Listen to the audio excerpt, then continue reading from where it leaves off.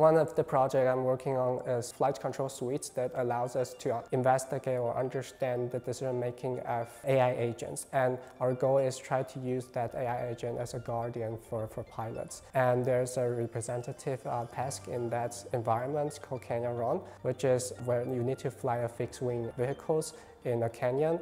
And there are some like projectile on the top that kind of mimic missiles.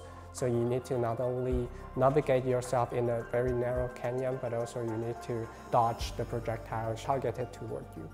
If you see the Top Gun Maverick, so they have a scene where like they try to fly in the canyon in a very fast speed, and then they need to like at the same time afford the G-force, and then they need to get to the goal in time. So like this design choice comes out before the Top Gun movie. So I find when I actually see the movie, I feel this is an interesting coincidence.